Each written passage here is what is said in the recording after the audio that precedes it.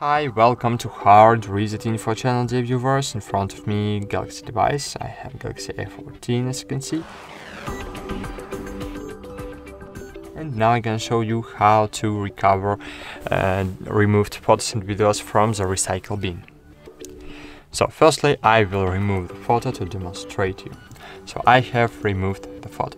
And now, if you want to recover it, just click on this three dots button, three lines button maybe, and find your recycle bin.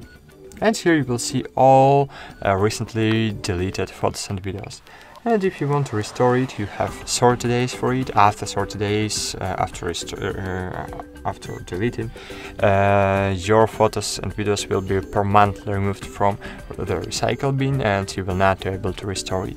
So you have 30 days to restore, and then click restore, wait a while, and great, images restored, and as you can see, all my deleted photos and videos was successfully restored to my gallery.